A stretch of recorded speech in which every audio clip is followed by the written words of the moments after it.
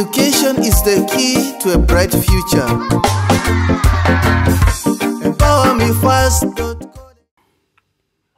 Welcome to this lesson on multiplication and division of surds. By the end of this lesson, students will be able to understand the principles behind the multiplication and division of surds, understand the rationalization of surds in division.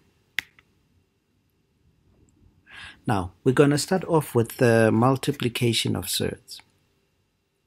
Now, multiplication of surds follows three principles. The first being, the figures inside a root multiply each other. That's principle number one. Principle number two, the figures outside a root multiply each other. And the third principle is the figure outside the root cannot directly impact the figure under the root. It might sound a little bit difficult now, but let us get into the next step so that you understand what we are talking about.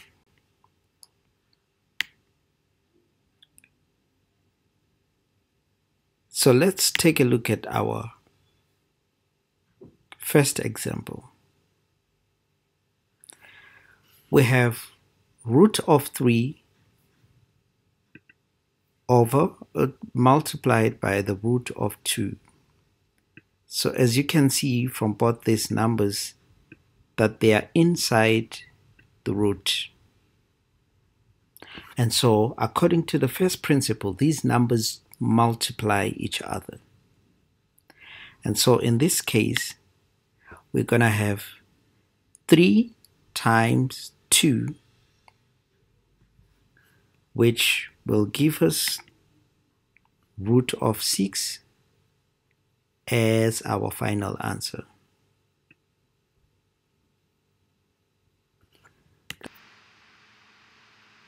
Alright, let's make it a little bit more advanced. In this problem, we have the root of 2, 3 by the root of 2 multiplied by 4 by the root of 5. So in this case, we have numbers in a root sign and we have other numbers that are outside of the root sign. You can pause the video and think on how you can solve this.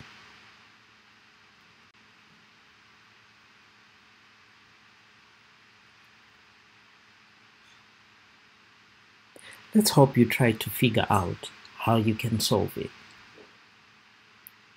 We can therefore look together and check whether you were on point on how to go about solving this.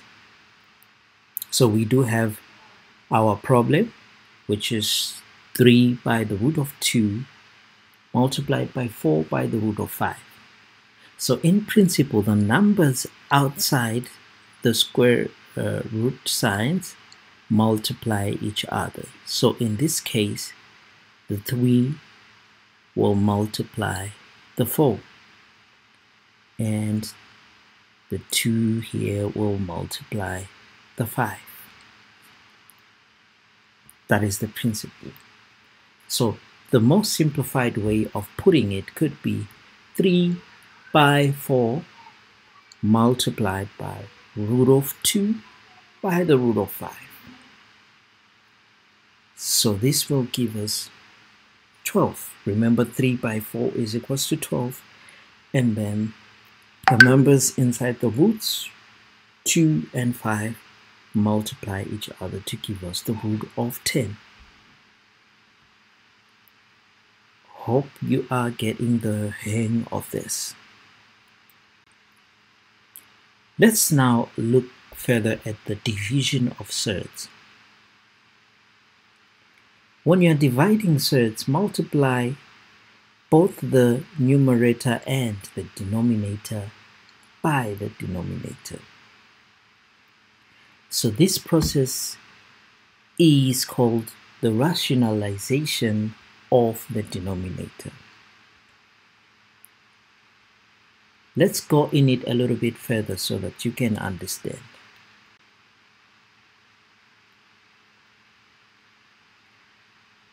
We have 2 divided by the root of 3.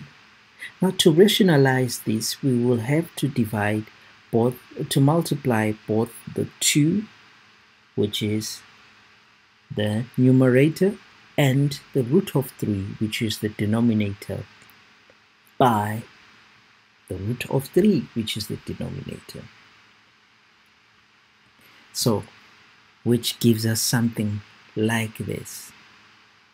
So in this case, we will have 2 times root of 3 over root of 3 times the root of 3.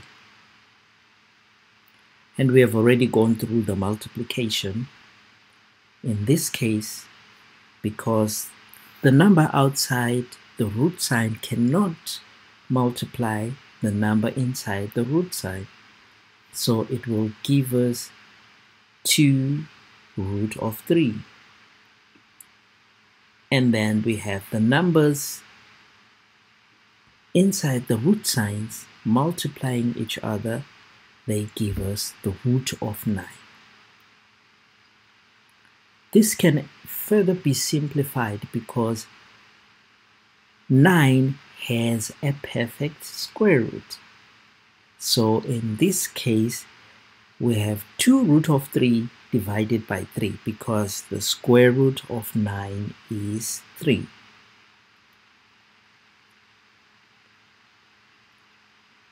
We hope you understood that one. In this case, suppose you have 2 divided by the root of 5. Pause the video and try to solve this problem.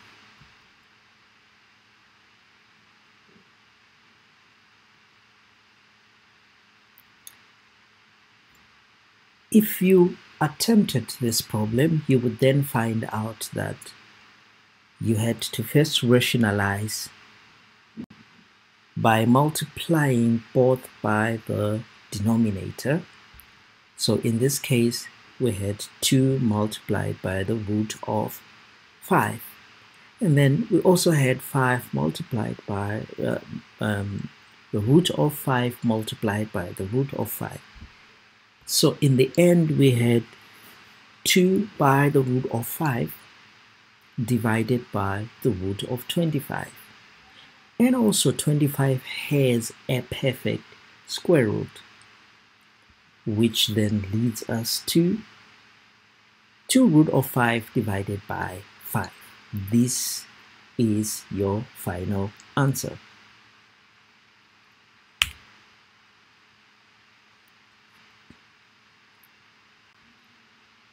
Now,